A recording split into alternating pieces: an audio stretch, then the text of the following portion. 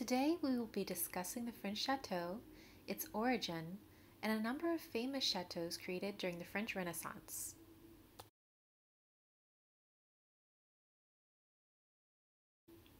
The word chateau encompasses a variety of residential architecture, from fortified castles to palaces and mansions. The word chateau actually translates to castle. That's because chateaus were originally fortified castles built for defense in regions where there was a lot of conflict. Many fortified castles were built during medieval times and served as areas of defense for French royals and nobility. One example of a fortified castle-style chateau is shown on the top left. This defensive type of chateau typically featured thick walls, small windows, and crenellated parapets. In the late 1400s, France regained control of their country, and the Renaissance began. The royalty and nobility could now reign freely and safely in Paris again, and therefore they left their fortified chateaux behind. So what were the French to do with all of these chateaux? The fortification style was no longer useful. However, many royals and nobility had gained an appreciation for the countryside living. For this reason, many fortified chateaux were renovated or built new to serve as luxurious country homes and palaces, and one particular king led the way.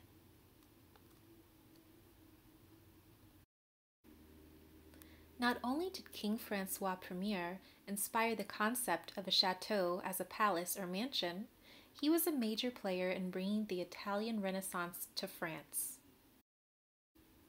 Royals and nobility wealthy enough to travel, like Francois, were inspired by Renaissance art, architecture, and gardens in Italy. To decorate his royal residences, Francois brought artists and craftsmen from Italy and imported Italian works of art to adorn the walls. Shortly after coming to the throne, Francois invited Leonardo da Vinci to come work in France. The king's style influenced others. The French nobility began taking up the Italian style for their own architectural projects and artwork. The most desirable area of the French countryside was the Loire Valley. This area was within easy traveling distance to Paris and featured fertile land, a mild climate, great hunting, trees to produce lumber for building, and the Loire River, which was not only beautiful, but helped to transport people and goods. Along with Paris, the Loire Valley saw the finest flourishing of Renaissance architecture in France. In 1490, King Charles VIII purchased Chateau Clos-Lucé and transformed it from a medieval fortress into a Renaissance chateau and summer residence for the kings. The facade was built from pink brick and local limestone, typical of the 15th century construction. All that remains of the original fortification is the watchtower, visible on the right. When Francois I came to power, the Clos-Lucé became the house symbolizing the Renaissance movement in France. Francois invited many famous painters, architects, and poets to reside here. In 1516, Francois invited Leonardo da Vinci to come to France and serve as his premier engineer, architect, and painter. The chateau was connected by an underground tunnel to a nearby castle where Francois resided. The king would visit daily to discuss ideas for his design projects. Da Vinci spent the last 3 years of his life here, collaborating with Francois. Construction of the Chateau de Chambord began in 1519. The original plans have been lost. However, it is theorized that Chambord was a joint effort between Italian architect Domenico da Cortona and Leonardo da Vinci, who was living nearby. The chateau was designed as a hunting palace for King Francois I. Here, he would entertain and impress guests with his royal power and wealth. The central towers are laid out in a crown design, stretching towards the heavens. A fleur-de-lis, a symbol of the French monarchy, crowns the highest central tower, demonstrating the king's closeness to the gods.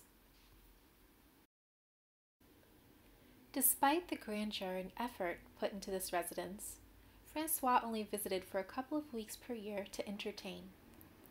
The influence from the Italian Renaissance is strong. The inhabitable levels are visually separated by a molded frame, or body molding, running horizontally across the entire facade. Vertically, flattened out pillars, or pilasters, appear to support the horizontal molding. This layout is called the Italian-style grid pattern. The facade is made of carved stone, with slate applied to the roof. Due to occasional snow, roofs usually had two slopes with dormer windows. The Italian Renaissance style, combined with Gothic elements and building materials and techniques local to France, came to be seen as the French Renaissance style. Following the example of Chambord, other Loire Valley castles were either rebuilt or built to emulate this look. Here we see a view of King Francois I's bedroom at Chambord. Furniture for the chateau had to meet 3 design criteria. First, it must be comfortable. Secondly, it must be prestigious. And third, it must be portable. During the Renaissance, the king was a nomad. He traveled across France with his court, moving from one seat of power to the next, and transporting furniture and decor to be installed along with him. Furniture and decor were only present in the chateau during his hunting visits. The bed was the most important part of the Renaissance interior. Not only did beds serve the functional purpose of sleeping, they were a statement piece of the owner's power and wealth, as only the rich could afford beds. Beds were usually 4-poster with a canopy over top. The frame was made from dark wood and covered with ornate carvings. Here you can see 4 wooden finials rising from the top of the canopy. Heavy draperies were hung from the top and sides of the bed for warmth, protection from insects, and decorative style. The bed is on a platform, not only for dramatic effect, but to separate it from the cold palace floor. Tapestries cover the walls. Most of them provide a decorative pattern backdrop to the bedroom. On the right, we have a large accent tapestry in the style of a scenic painting. The tapestries provide beauty, warmth, and could easily be rolled up and transported to the king's next destination.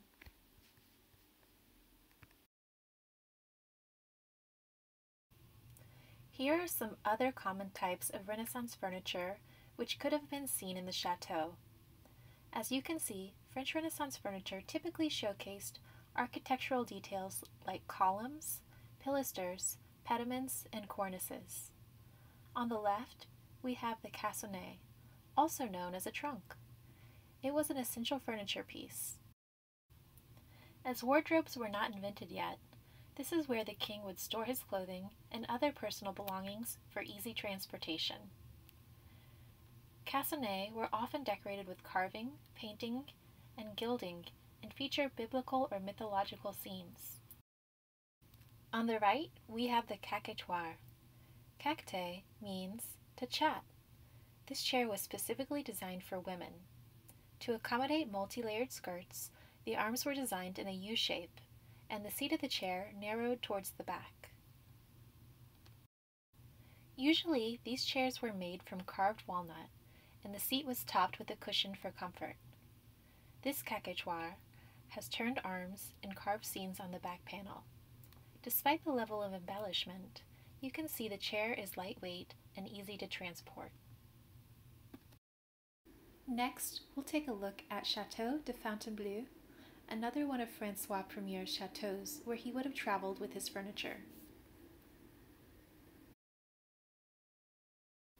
Chateau de Fontainebleau is located just outside of Paris. King Francois I transformed the medieval royal hunting lodge into a Renaissance palace in 2 phases. The first phase began in 1528 under architect Gilles Le Breton. The picture demonstrates all the additions Le Breton put into place.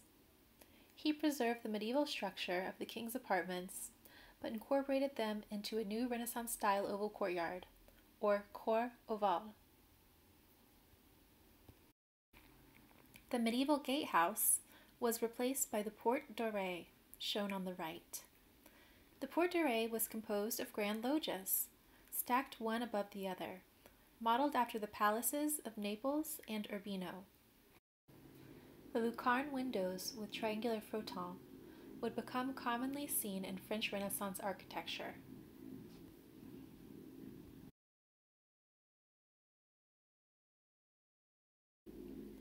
The second phase also began in 1528. In this phase, Francois constructed the Gallery of Francois Premier. The gallery allowed him to walk directly from his apartment to the Chapel of Trinitaire.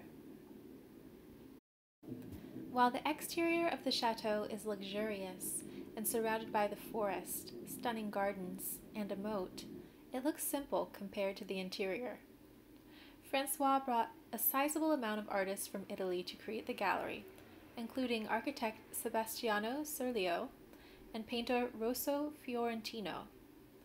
This became the first great gallery in France, and the Fontainebleau became the hub of artistic Renaissance activity.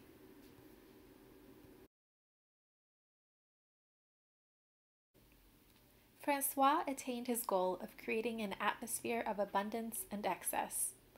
The gallery is filled with frescoes, detailed stucco designs, woodwork, and gilding. 12 rectangular frescoes, glorifying the king, line the walls, framed by high-relief sculpted stucco. Common motifs include nymphs, garlands, scrolls, baskets, fruit, and Michelangelo-inspired nudes. The paintings were inspired from stories from Homer, Ovid, and other classical authors popular among humanists of the time. The incorporation of grotesques and the elongated, graceful bodies in the stucco work and paintings transformed the gallery into a new Rome. The lower portion of the wall is covered in decorative wood paneling. The designs include decorative strapwork along with the F for Francois and other symbols of the king. The ceilings are covered in carved, gilded woodwork. This decadent level of detail and embellishment is what French Renaissance interiors would become known for. Chateau Chenonceau is located in the village of Chenonceau in the Loire Valley. The chateau was originally a defensive medieval castle surrounded by a moat.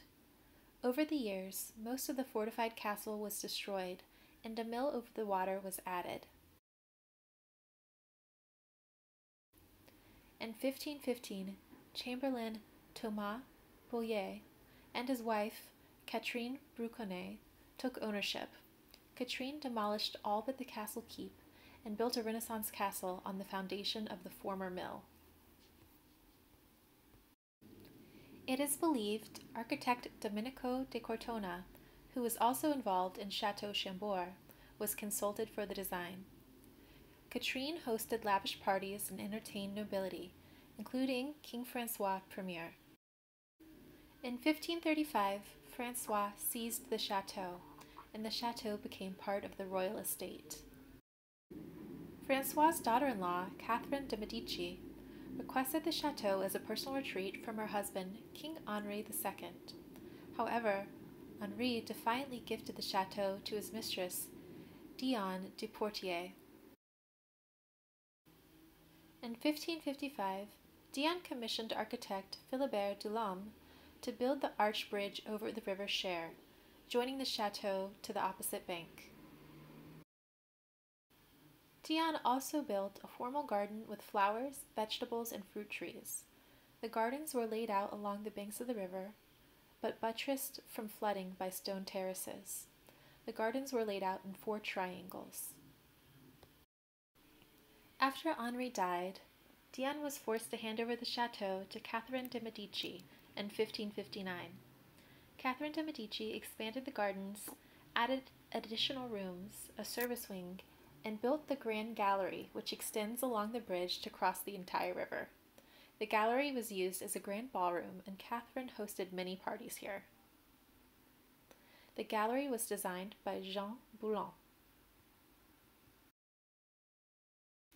Once a small chateau, the Chateau and Garden of Vaux-le-Vicomte is located in Massy, France, 30 miles southeast of Paris. It was purchased and renovated by Nicolas Fouquet, King Louis XIV's superintendent of finances. Fouquet was a patron of the arts and wanted to build a chateau to reflect his great ambition.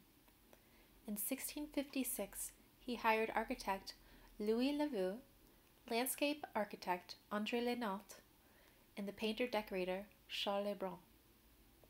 Their collaboration marked the beginning of the Louis XIV style, combining architecture, interior design, and landscape design. With its classic symmetry and its great gardens, it was the model that inspired many other French Baroque chateaux.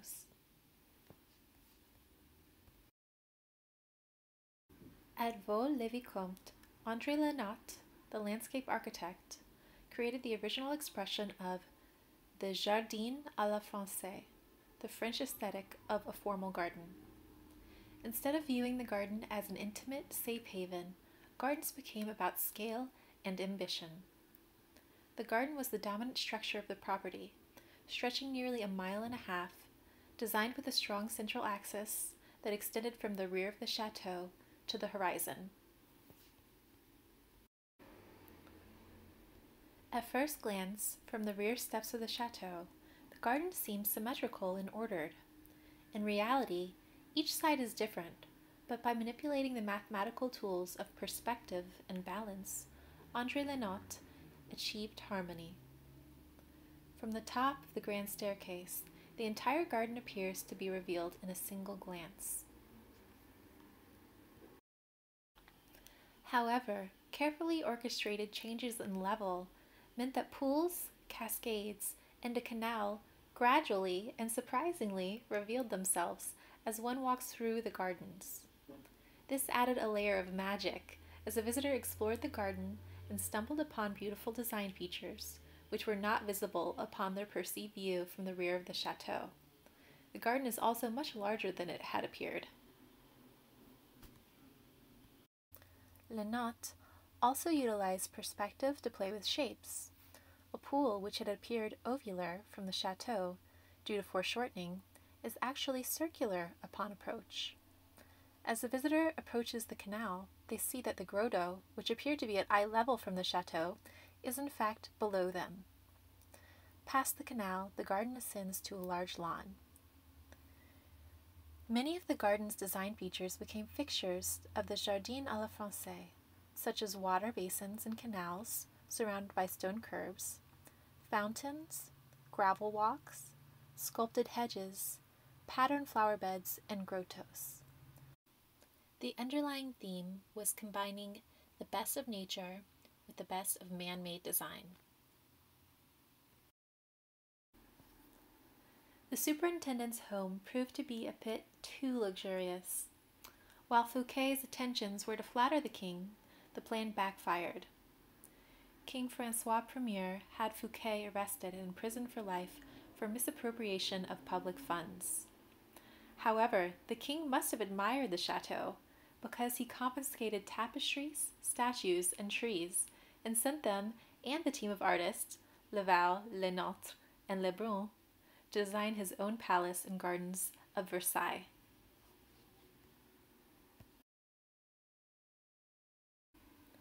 And that's it for this presentation.